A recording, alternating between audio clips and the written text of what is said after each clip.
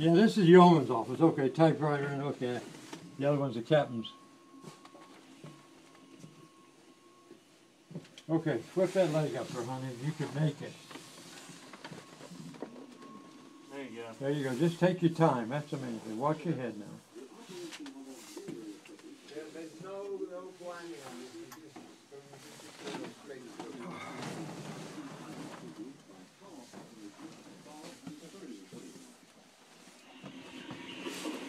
Okay, under here you got the non-idiot. The ship's compass. That's it right there.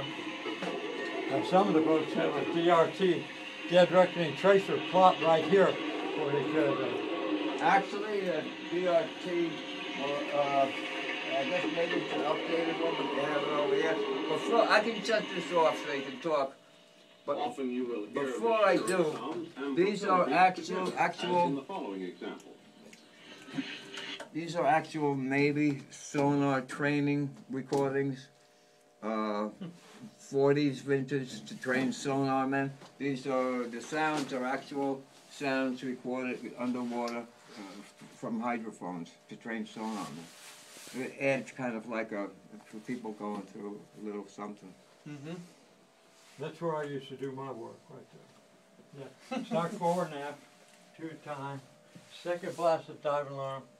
How many blasts you want? 2? I did that on a climbing board down there at Patriot Point in South Carolina, Yeah. and next time they turned it off. Really? It's a little fun for people. Want Yeah. some more fun? Yeah, here's some more fun. There you go. Rig for red. Nighttime. Nighttime. Rig for Yeah. red. Many a time I've operated in dark. You want a little more fun? Okay, I don't have a Christmas tree. I have this updated dive board. Yeah. Watch the board. It will cycle through the submerged and surface Oh, sequence. cool. Yeah. These are openings for the pressure hull. They're open now. These are your ballast tanks. They're closed. Uh-huh. Once you have a straight board, you vent your tanks. Just watch it. It'll go through the sequence. Okay. Give it 30 seconds.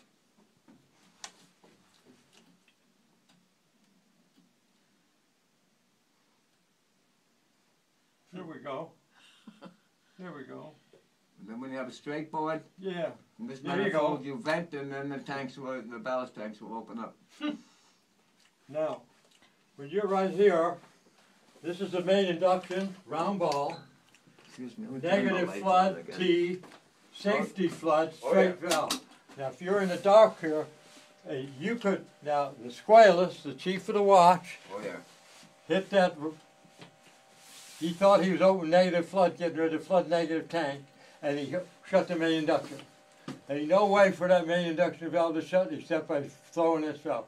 And then after that, then they put a thing like this on the side, so it takes 2 hands to do it, and you have to pull this thing out to stop it. But the squalus didn't have that. The chief of the watch is in here, and over negative flood, shut main induction. And they're going down, and the main induction open, and we filled it up. Second blast alarm, bow buoyancy #1 and on back until you got them all over. And some of them are fuel ballast tanks. You can use the main ballast tanks if there's no fuel in them, but you got them locked up some if there's fuel in them because you don't want to open those. And so, second blast of dive alarm, the first thing I'd have to do is, somewhere around here is a different on this boat go down. You have 2 IMO pumps. This is probably them, I don't know. You always have one running and one on standby until you dive. And when you hear the second blast of dive alarm, you put the second IMO pump on, so you got 2 pumps on in case you have a malfunction. And then with the 2, after you put the 2 pumps on, then you go ahead and start pulling your vents. And you don't go instantly. You start flooding, and then you hit that ball valve. And then the new boats now, where the shaft comes down in the galley, the cook will holler through the galley and say, main induction shut and locked. Well, it comes down, there's a pinhole in that shaft that comes down, and he shoves a bolt through it. So it can no way for it to open up. He comes through, says, main induction shut and locked. And then they report his green board, and I tell the guy there, put some air in the boat, there'd be a gauge here somewhere. and the OD's coming down off the ridge, and air in a boat, greenboard, and he says 6'2" feet, and the plane's been, sometimes, I don't know where this may be, it's rig a bow planes out. After you get done with up here, you reach down. So when they come down, the bow planes will be out, all they gotta do is do the thing. I have a question. Okay, I've read about them and I've seen them throughout the boat, the IMO pumps. What do they do? The IMO Hydraulic pressure. There are 2 IMO pumps are down in the pump room, and they supply all hydraulic They just pressure, supply all hydraulic. valves, everything is hydraulic on the boat. Bow planes rig out and Right. So, it used yeah. to be electric on the old S boats, but now it's Really? all hydraulic. Some guy told me it stands for I move oil, Right. meaning hydraulic I move oil. Yeah, okay, yeah. That's right. Yeah. That's right. And all the time, one of them is on standby because you always got valves open, shut, and things are going on. Yeah. But when you dive, you don't want the IMO pump that's on to go out on you. So I come in to relieve the chief of the watch that was on Vail, and I come on and he's checking me out on what's going on. We're running along on the surface, and I look up, and this may be them, I don't know, and I see 2 IMO pumps on, and they shouldn't be on unless we're on a dive. And I said, "What's the story on this 2 IMO?" He said, "There ain't 2 IMO pumps on." They looked at the switch, and one was off and one was on, but yet the lights was on. And I went over, opened the hatch, and looked down the front room, and it was full of oil. That's what turned the lights on, short circuit down there. So he was chief electrician, so I let him go, and I relieved him on the watch because a torpedo ain't got nothing to big deal, but the electrician, you get fire, you know, Yeah. with water. Yeah, you can, yeah. So he had to get out and isolate circuitry and all that, and so I just took the walk. And that got me a seat at the round table. So they had the investigation about it. Really? Yeah.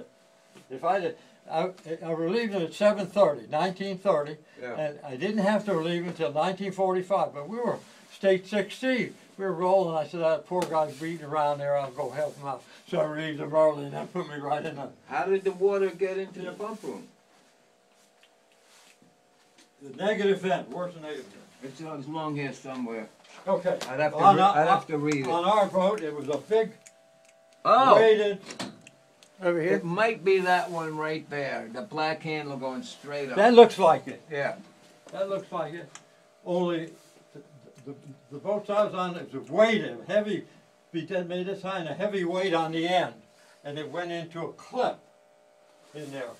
And we were rolling 30 to 40 degrees, Really? moving ahead to state 60. And what they figure happened, we rolled to Right. starboard, the vent valve open. Okay, gotcha. Negative flood was Yeah. open, it vented into the pump room, filled the pump room up. Wow. Now, after that, they got this big latch on the negative. Yeah. So, Well, we then, learned by it. I'm sorry to keep interrupting, but, okay, I know about ballast tanks, fuel ballast tanks. The idea behind this is to lock a fuel ballast tank to prevent it from, prevent you from flooding all the fuel out of it? Well, you can't do that. That's just a stopgap on the tank, back in an emergency vent valve, backs this hydraulic valve up. Right, okay. And that's all was shut. Now, to rig a fuel ballast tank to be a main ballast tank, Right. besides unlocking it here, you have to go back and open the Okay, manual vent. okay. So it stopped in 2 ways. The manual emergency vents. When we used to go out and test boats and create casualties and everything, what we would do, and nobody was looking, we'd shut the emergency vent on a regular ballast tank. And then they would dive, and that tank didn't flood, so Yeah. the boat would roll over and go down sideways, and you have to see how long it would take them to find out what the problem was. Yeah, I heard stories where, I don't have a bubble here, but when new plainsmen would come in, part of the thing when you were submerged is it's like your level bubble. You had to keep the bubble level. And what they would do is they'd have the guys here, they were new, they were nervous, keep the bubble level, and then all the crew would quietly go forward, and the boat would go like this. Then they'd bring it back up, and then they go aft, and the boat would go like this. Just to see how long it took the guys to figure out, you know, that the chain was being yanked. So we had there was a bubble that's right in the middle. I don't have a somewhere. bubble, I've looked everywhere, there's no bubble on here. It's all right, you're doing good. You got everything in pretty good shape. Well, what I think we placed the bubble is this here. It gives you your well, this is a plain angle indicator, but I've looked everywhere and I don't even see where you would mount the bubble here. Maybe here, I don't know. Yeah. I don't know. Well, on the boats I've been on, it was right here in the middle. Yeah, okay. And as soon as the OD came down, he said, make your depth 6'2" feet. That's the maximum depth you still use a periscope in calm weather. He said, make your depth 6'2" feet, 15 degrees down on the planes. Both planesmen would run their planes down to 15. And then after they did that, they would tell them what bubble they wanted. 5-degree down bubble. And you do the 15 thing, but you see you're going past 5 to 15 degree down there. Or once the plane is trying to attain that angle, you go at a certain angle to go to that depth. If you look up the conning tower, right above you, conning tower, periscope, and Periscope's up there. sonar equipment, radar equipment up there. Main helm is up there. TDC, torpedo Up there, PVC. Oh, okay. Unfortunately, all that equipment, that's an open cavity. None of it's there. It was all yanked out. And then you go to the other end of the spectrum,